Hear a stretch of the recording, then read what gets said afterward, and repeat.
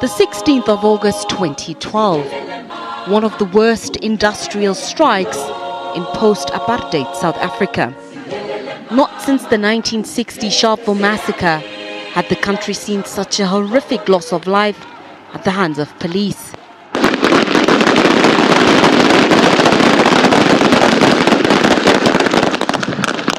The shooting down of 34 miners at a copy near Lonmin's K4 shaft at Marikana was condemned the world over, and led to the setting up of the Marikana Commission of Inquiry by President Jacob Zuma. Its mandate to probe what contributed to the strike of 3,000 miners and the socio-economic issues that had exacerbated the situation. The determination of the miners to fight for what they believed in took Lonmin by surprise. The miners were angry. In the preceding days before the tragic events at Wonderkop, 10 people were killed, 2 of them policemen, 2 others Lonmin security guards, 6 were colleagues.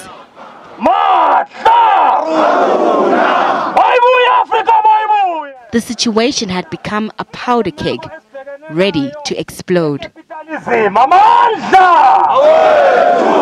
Several factors came into play.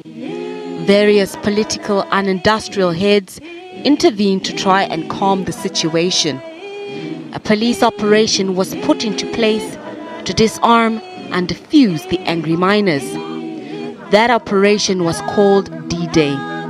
It culminated in a horrific event that left the country reeling. Police denied that they'd used undue brutality and set out to prove their case at the Marikana Commission.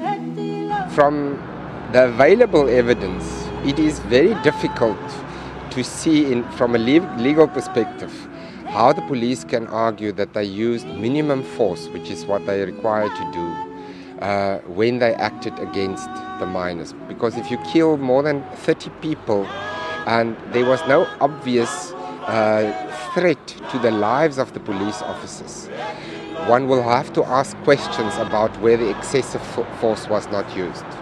Since the Marikana Commission began its work 18 months ago, 56 witnesses have testified. Chair Judge Ian Farlam and his commissioners have heard from the police, Lonmin, the injured and arrested miners, AMCU and the NUM. Several high-profile individuals also took to the witness stand, each denying any overt role in the shootings. 279 miners were charged with the murder of their fallen colleagues. The decision to charge the miners who were arrested by the police for the murder of their colleagues who were shot by the police was a dark day in the history of the National Prosecuting Authority. There was no evidence that those 200-odd miners had done anything wrong, especially not committed any murder, and really looked like the state had prejudged the situation and were aggressively misusing their powers to try and attack a weakened group of people.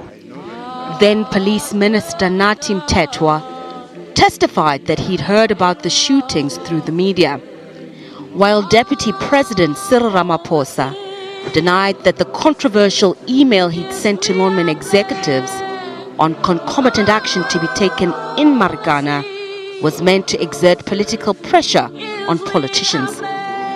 Ramaphosa was a Lonmin director and major shareholder until recently.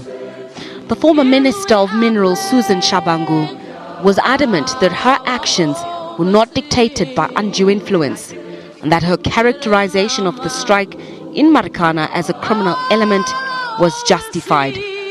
National Police Commissioner Ria Pieka maintained her office's actions were just, as they were facing a life-or-death situation. More than a year of simmering tensions in the platinum sector followed after Marikana. It culminated in a protracted strike called by AMCU in January 2014. It took 5 months before the strike was resolved. Newly elected Minister of Resources, Mwako Ramatlhodi, brokered an agreement that saw miners receive a 1,000 Rand increase in their salaries and a once-off bonus of 2,000 Rand. Minister, you've been in this portfolio for the past few months.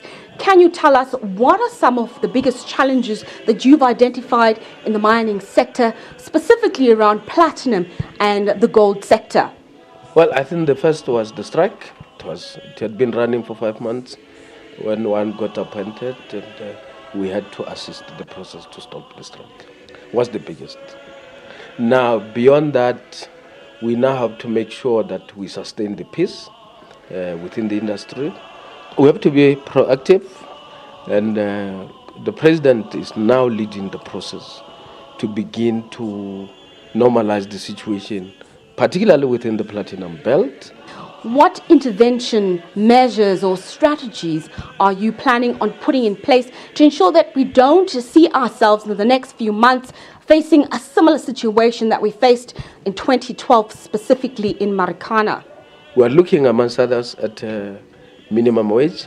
There is a labor conference that is happening, led by the Minister of Labor, to look at issues that have to do with regulatory framework and regime by the end of this year. So I think the interventions that government is put in place should go a long way in meeting the concerns that you have just pointed out. What is government doing to ensure that they are addressing the socio-economic issues that are challenges for the people who are living in Marikana, specifically Marikana, because of the tragedy that we experienced in 2012? A presidentially led process intervention aims to build communities there in all respects, including housing, health facilities, schools, shopping centers, small industries that we want to. And we have developed, for instance, with regard to that economic development zones, we are beginning to do some of them, like in Rustenburg and so on, so that the communities there can participate actively in the economic life. In less than 5 months, the Commission will have to hand over their findings and recommendations to the President. But will the evidence presented to them serve to create a clearer picture of what truly happened? And will justice be served for the widows and the loved ones of all the 44 men who died in August 2012? Nozintombi Mia, SABC News, Johannesburg.